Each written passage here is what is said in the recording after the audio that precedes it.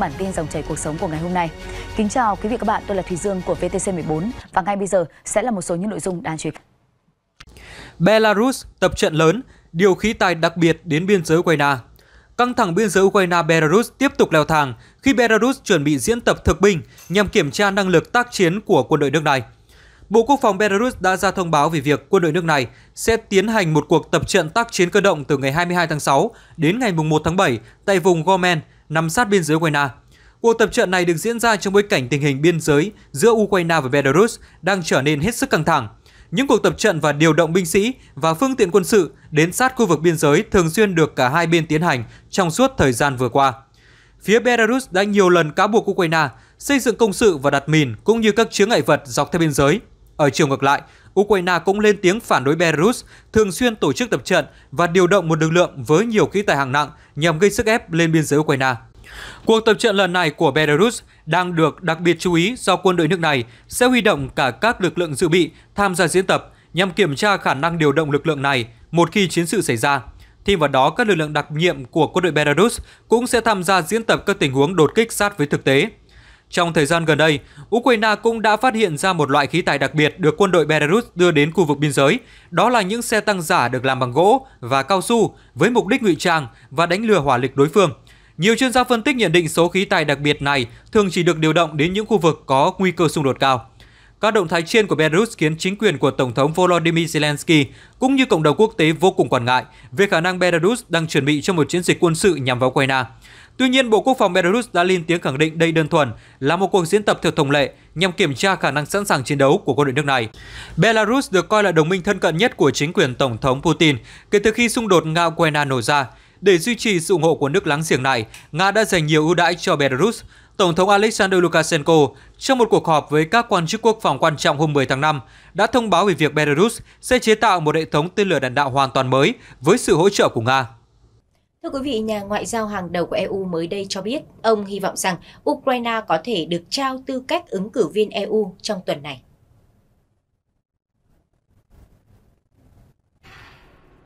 Đại diện cấp cao về chính sách an ninh và đối ngoại Liên minh châu Âu EU Joseph Borrell cho biết ông hy vọng Ukraine sẽ đạt được tư cách ứng cử viên EU vào cuối tuần này. Theo đó, ông Borrell nói rằng đây sẽ là động thái mang tính lịch sử. Tuyên bố của quan chức EU được đưa ra sau cuộc họp với Bộ trưởng Ngoại giao Ukraine Dmytro Kuleba hôm 21 tháng 6 để thảo luận về chiến dịch quân sự của Nga ở Ukraine. Trong một bài đăng trên Twitter, ông Borrell đã bày tỏ sự ủng hộ vững chắc của EU đối với Ukraine đến khi nào có thể. Hội đồng châu Âu sẽ xem xét tư cách ứng cử viên EU của Ukraine cũng như Moldova và Georgia trong cuộc họp thượng đỉnh ở Bruxelles, Bỉ diễn ra vào ngày 23 đến ngày 24 tháng 6. Chưa đầy một tuần sau khi Nga triển khai chiến dịch quân sự ở Ukraine, Tổng thống Volodymyr Zelensky cùng các lãnh đạo Ukraine đã ký đơn xin gia nhập EU. Theo đó, giới chức Ukraine tuyên bố rằng đất nước của họ xứng đáng nhận được tư cách thành viên đầy đủ của EU vì đã bảo vệ khối khỏi sự tấn công của Nga. Tuần trước, các nhà lãnh đạo Pháp, Đức, Italy và Romania đã đến thăm Ukraine và cam kết sẽ ủng hộ nỗ lực của Kiev để trở thành ứng cử viên chính thức. Trong đó, Thủ tướng Olaf Scholz khẳng định Ukraine thuộc về gia đình châu Âu, trong khi Thủ tướng Italy Mario Draghi cho rằng thông điệp quan trọng nhất trong chuyến thăm này của họ là việc Italy muốn Ukraine ở trong EU. Theo Trung tâm Dự báo Khí tượng Thủy văn Quốc gia, chiều tối và đêm ngày 23 tháng 6, ở vùng núi và Trung du Bắc Bộ có mưa rào và dông, với lượng mưa phổ biến từ 20 đến 50 mm. Riêng tại Lai Châu, Điện Biên, Lào Cai, Sơn La, Hà Giang, Tuyên Quang và Phú Thọ, Thái Nguyên có nơi trên 90 mm. Thời gian xảy ra mưa dông tập trung vào chiều tối và đêm. Thời tiết thủ đô Hà Nội chiều tối và đêm có mưa rào và dông vài nơi. Trong mưa dông có khả năng xảy ra lốc sét, mưa đá và gió giật mạnh. Nhiệt độ thấp nhất từ 27 đến 29 độ, nhiệt độ cao nhất từ 36 đến 38 độ, có nơi trên 38 độ. Các tỉnh phía Tây Bắc Bộ nhiều mây, có mưa rào và dông vài nơi. Riêng khu vực Hòa Bình có mây, ngày nắng nóng, chiều tối và đêm có mưa rào và rải rác có dông, cục bộ có mưa to. Còn khu vực phía Đông Bắc Bộ có mây, mưa rào và dông vài nơi. Riêng khu vực vùng núi có mưa rào và rải rác có dông, cục bộ có mưa to. Khu vực Trung Du và Đồng Bằng, ngày có nắng nóng và nắng nóng gai gắt. Các tỉnh Trung Bộ từ Thanh Hóa đến Thừa Thiên Huế có mây, ngày nắng nóng gay gắt, có nơi đặc biệt gay gắt. Chiều tối và đêm có mưa rào và dông vài nơi, nhiệt độ thấp nhất từ 27 đến 30 độ C.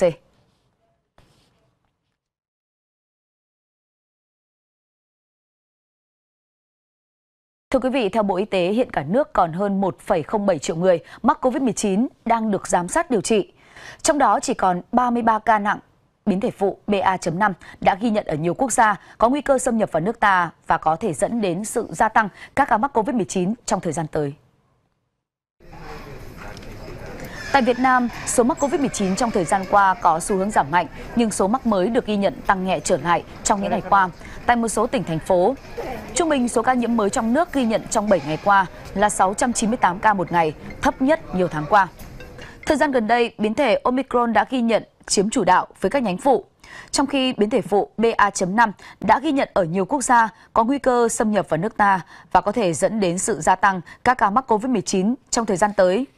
Do vậy, Bộ Y tế khuyến cáo cần tiếp tục thực hiện các biện pháp phòng chống dịch, tiêm vaccine phòng COVID-19 tăng cường, nhắc lại cho những nhóm có nguy cơ mắc bệnh và tiếp tục truyền thông để người dân luôn có ý thức phòng chống dịch.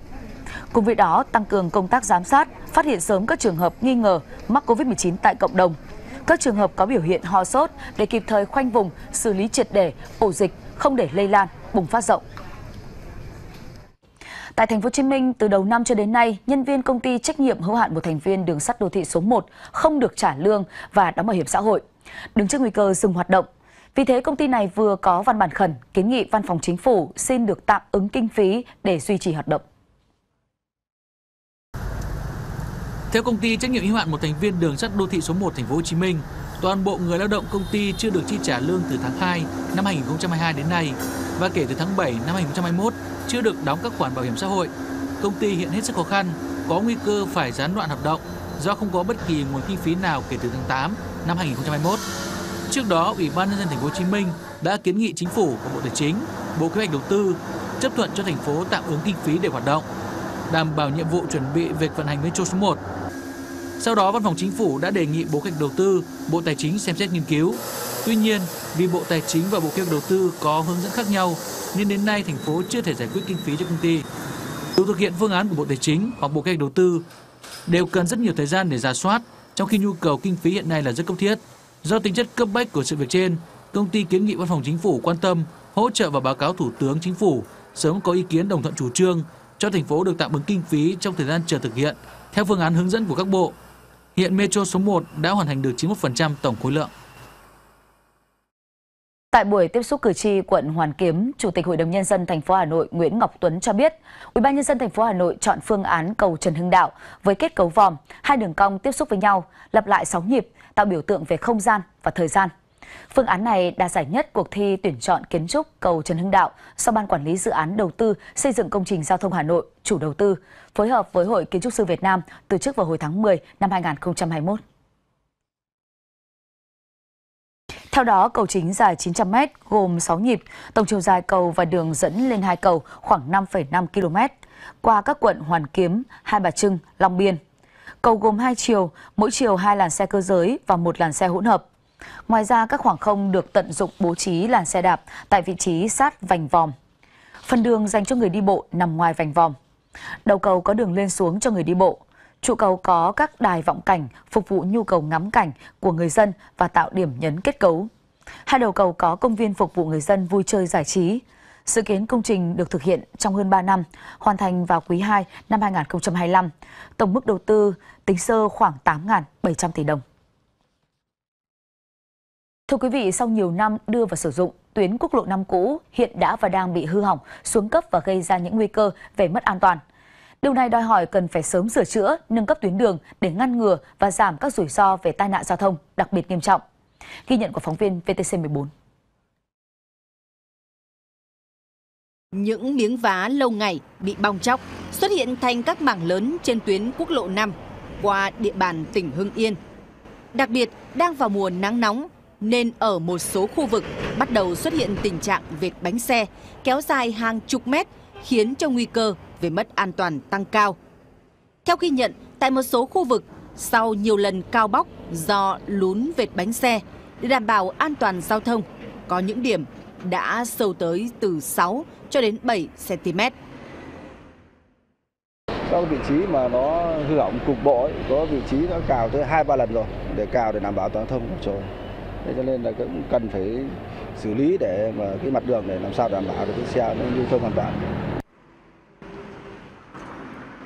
Cũng qua đánh giá của đơn vị quản lý tuyến đường, tình trạng hư hỏng mặt đường đã lên tới hàng chục điểm với diện tích khoảng 10.000 m². Vì thế, vấn đề sửa chữa, nâng cấp tuyến đường hiện cấp bách hơn bao giờ hết.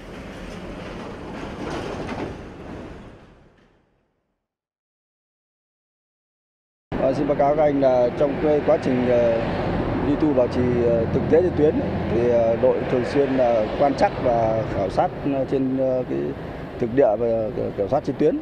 Thì hiện nay thì do thời tiết nắng nóng và cái xe sau khi thời dịch đã kinh tế đang khôi phục dần lại và đang phát triển, lưu lượng tương đối là cao, lưu lượng tăng, và cái mặt đường nó phát sinh nhiều cái hư hỏng, rạn nứt và cái chủ yếu mặt đường. Cái diện tích thì qua khảo sát từng cái đợt nắng nóng nó có sự phát triển. Sửa chữa cải tạo quốc Lâm luôn được Verify quan tâm chú trọng, để do cái lưu lượng xe so với thiết kế tăng 4 đến 5 lần, và cái tuyến đường đã đầu tư cải tạo được hơn 20 năm. Cho nên hiện nay có rất nhiều đoạn tuyến cục bộ có những hư hỏng mặt đường và cần phải sửa chữa. Trong những thời gian vừa qua thì chúng tôi cũng đã đi khảo sát, đánh giá và cũng đã tìm được những cái điểm ưu tiên để có thể xử lý trong thời gian sớm nhất. Trong khi đó, theo đánh giá của Phòng Cảnh sát Giao thông Công an tỉnh Hải Dương, mặt đường xuống cấp hiện đang gây ra rất nhiều hệ lụy bất an toàn, từ ùn tắc tới tai nạn giao thông. Duy tu, cải tạo và bảo trì trên cái tuyến quốc lộ 5, điều này cũng đã làm cái mặt đường, cái hệ thống mặt đường trên cái tuyến quốc lộ 5 có những cái cải thiện rõ rệt.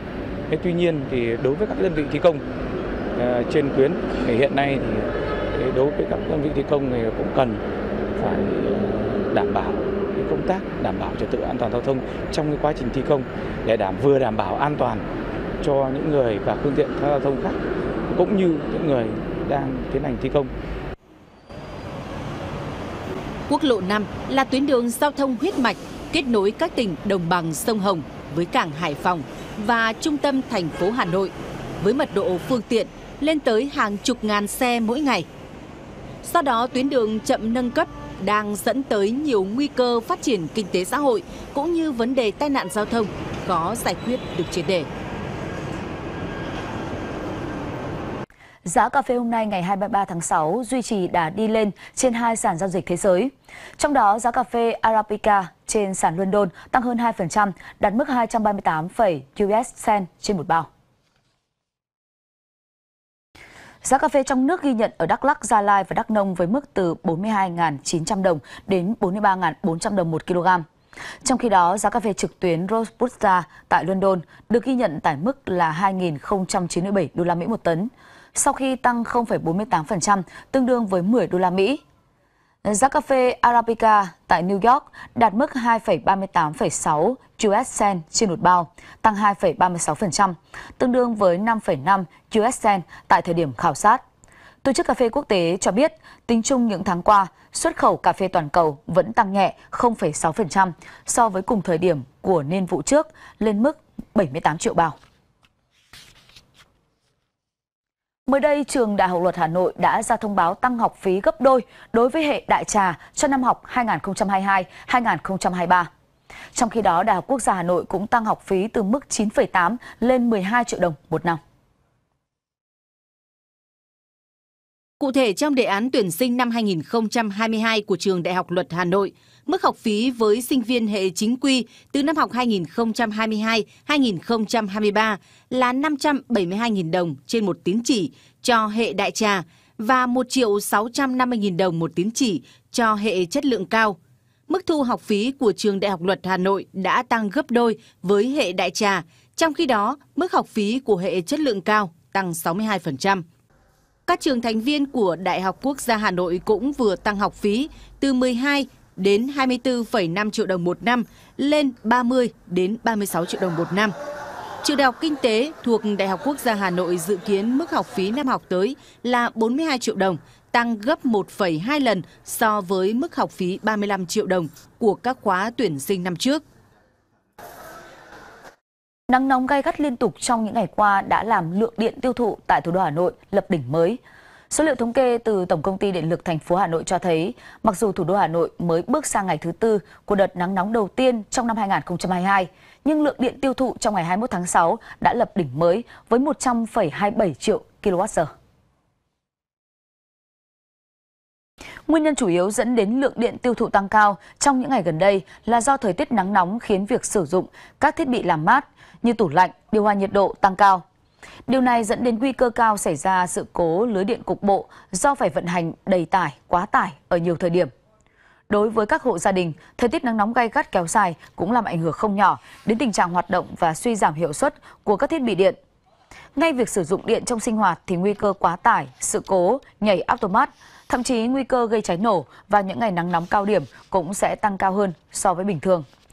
EVN Hà Nội khuyến nghị khách hàng sử dụng điện tiết kiệm hiệu quả, tắt bớt các thiết bị điện không cần thiết, hạn chế sử dụng các thiết bị tiêu thụ nhiều điện trong giờ cao điểm của hệ thống điện, bao gồm khung giờ 11 giờ 30 đến 15 giờ và từ 20 giờ đến 23 giờ.